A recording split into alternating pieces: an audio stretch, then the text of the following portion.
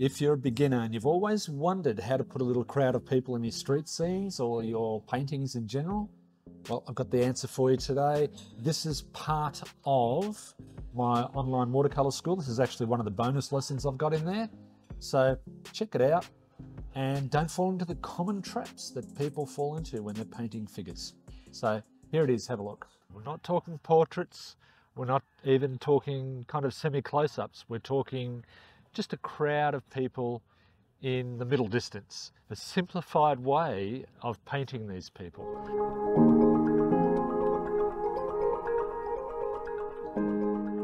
Now the important thing is first is to get the perspective right. If you look at me and where my eye level is, where my head is, and you look at people that are way in the background there, you'll see that we're kind of roughly at the same height. What changes is where our feet are. So the closer someone is, the further down their feet go in the picture plane.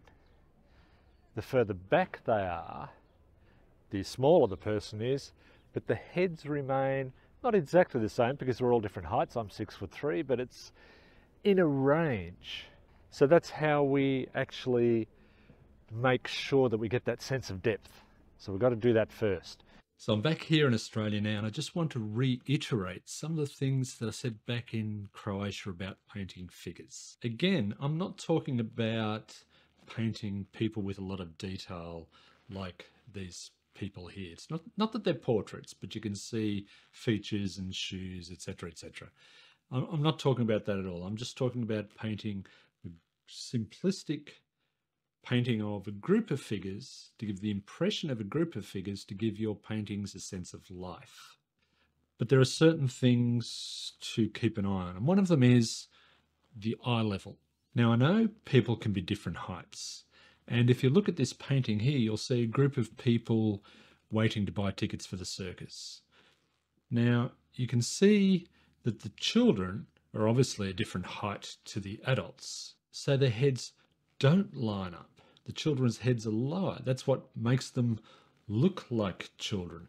But if you look at the adults, their heads, not that they line up exactly because people are different heights, but they're kind of in a range. So let me try and explain that in a little bit more detail. So if I'm standing here and that's my eye level, all the other people that are standing there, their heads are going to be roughly within a range, if you like.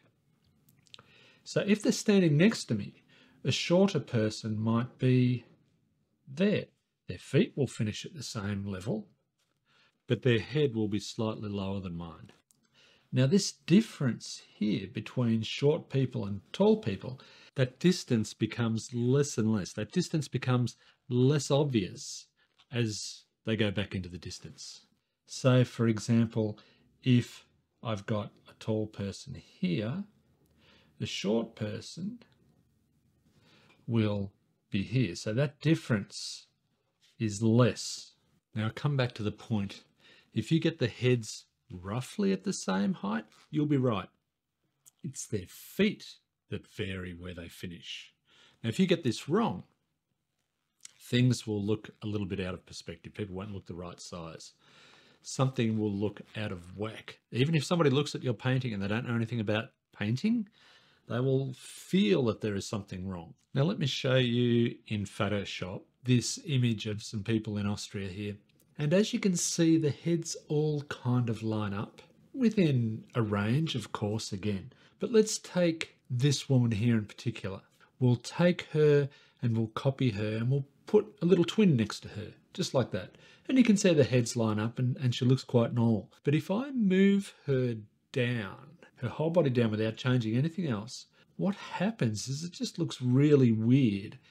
And the further I move her down, the smaller and smaller she looks because her whole perspective is out of whack. She hasn't changed size. I've just moved her in the picture plane, or in essence, where her head is. If I move her the other way, if I move her up in the picture, she looks really weird there as well. She looks giant or looks like she's floating. But if I move her somewhere else in the picture and I keep her head level roughly the same, but I make her bigger. You can see she seems to be closer. And notice how her legs are finishing at different points. The legs are actually coming down, where the legs finish, where the legs touch the ground. If I make her smaller, what happens, keeping the head level the same, what happens is it looks like she's going back. Looks like she's further back, but her legs, her feet are finishing at a different point. They're finishing higher and higher. She will look like she's in perspective. She will look the right size. She will just look like she's near or far. Now, if you look at this snow scene that I painted in Prague, you'll notice that there's very few people here. It's probably too cold for them to be outside. But you'll notice that it works with even a small number of people. You don't have to have a huge number of people. The other thing I want you to notice while we're here looking at this particular painting, have a look at the larger figures in the foreground here. But on the right-hand side, we've got those figures in the background. See how their heads pretty much line up? Which is different to the people sitting on the seat because they're sitting, so they're obviously going to be lower. So I'm going to show you a very simple way to create this sense of a group of people in your scene to give your painting a sense of life. If we draw a line roughly where we want the eye level to be or the heads to be, they don't have to be exact, but roughly. Now let's paint all the bodies first. This can just be a blob like that. Okay, but it overlaps. It's roughly where that line is. You can put as many of these little blobs and little bits of paint as you like. Some of them smaller, some of them bigger. Now, obviously, the bigger the body, the closer it is to you, the viewer. Now, notice that when I do these marks, I'm not making them all the same. I'm just dragging my brush down a little bit, and some of them are touching, some of them are not. And you can see I make sure that some touch, but there's some gaps between them as well. And I'll explain why later. So they're actually the bodies. What we do now is we paint the heads. Now we get a little bit of burnt sienna, and we look at these tops here, and that'll suggest where we put the heads. Now you can leave a little gap between the head, whoop, I'll do that again, between the head and the shoulder, or where the top of the body is. And that gives you the sense that there's a collar there. Sometimes I can join like I have there, and I just put little heads here and there.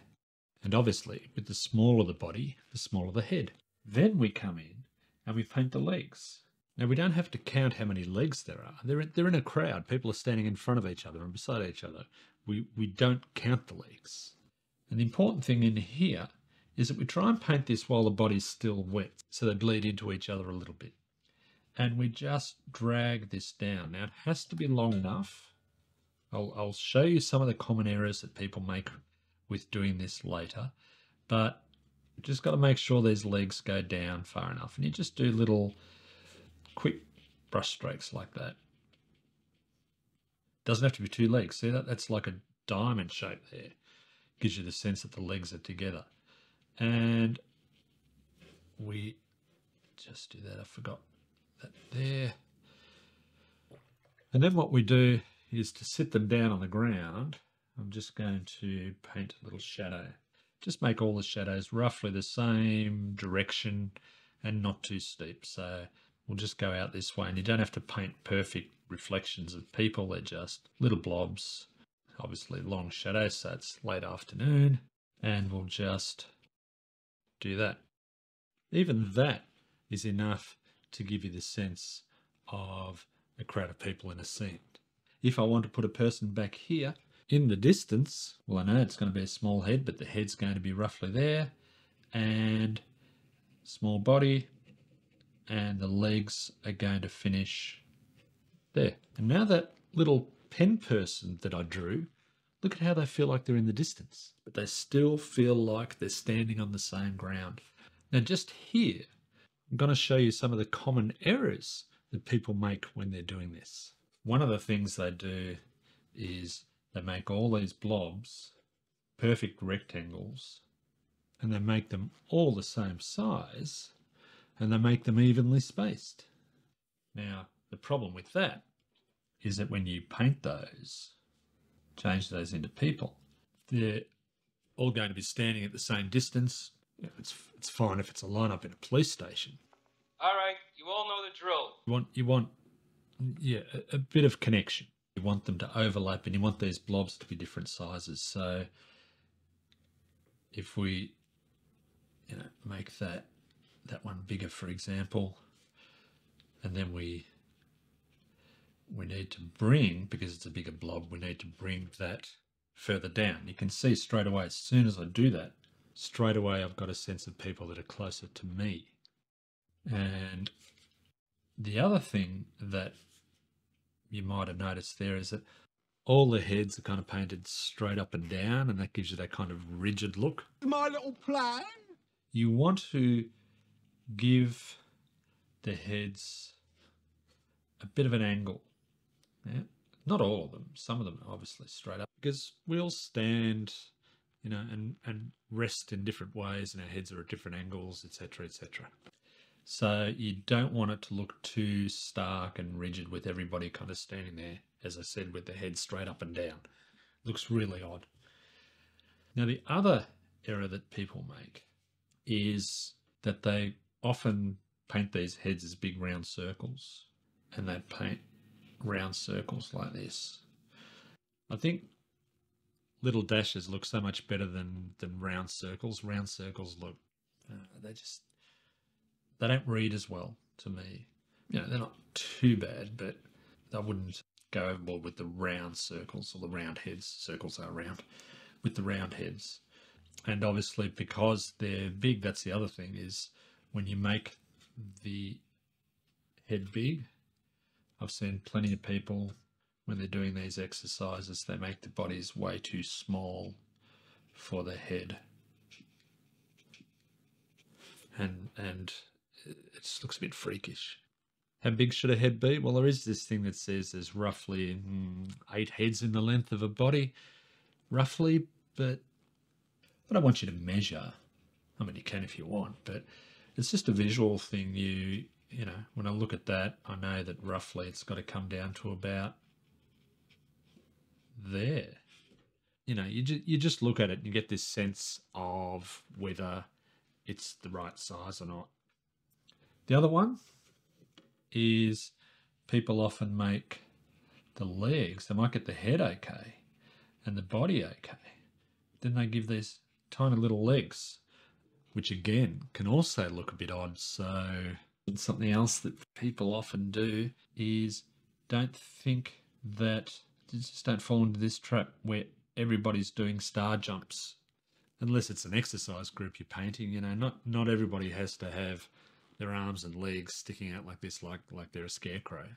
So the errors, the things to avoid, and I know in a way I shouldn't be saying this, because when I do say them, then you picture them. But the things to avoid: be aware of the big heads, be aware of the even spacing, be aware of the short legs, and don't have all the heads lined up perfectly. As a general rule, again, it's not an accurate body measurement or anything, but basically, make the legs about the same length as the body, a little bit longer maybe. I guess another way to think about it, if you think of a carrot, just as you imagine your standard carrot, kids' drawing of the carrot, that's pretty much, a person, that kind of ratio. Depends on the carrot really, but it's that kind of thing. And the other thing you don't want to do, I don't think, not until you're getting into more close-ups, paintings, a bit like these two guys sitting in Split, but we're not talking about that.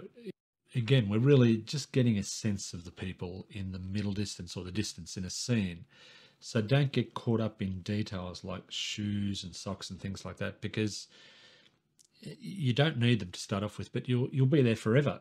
But certainly on something this size, these people are quite small. This is a small painting. If you're painting a big picture and the figures are about this big, then you might get into shoes and socks and hands and all of that stuff. I mean, you don't have to, but you can. But certainly for something this size, you wouldn't bother doing those things. You know, it'll just end up being overworked. So what I suggest you do is have a go at this. Draw your line and then do these little splodges of paint in different colours, and make sure again that you've got different kind of distances and overlaps. I guess the word is variety. Make sure you got that variety of spaces. You can put these people in any scene. It doesn't matter what it is. It can be, you know, a street scene. It can be an interior. It really doesn't matter. And as soon as you paint something in the background, they're going to suddenly have this fantastic kind of, this isn't obviously a proper picture, but they're going to have this sense of depth and space and place. It's incredible how little you need. This is all you need at this stage. This will suffice. This will get you out of trouble. You'll be able to put these people into your scenes. There's one thing that throws all this out the window, and that's if the ground is going uphill or downhill. And what that does is it changes the eye level of everyone. The heads will be all at different heights. But I don't want you to get bogged down with that now. That's not important. This is the first thing for you to do. I know this looks really simple, but in your world, keep it simple for now as a beginner. Flat ground, simple people, different distances, put them in your street scenes or your interiors. This will work. If you enjoyed that and you got something out of it and you want more, you can buy my Watercolour for Beginners online course at Sluga Watercolour School. The link is below. Hopefully I'll see you there in school. No uniform required.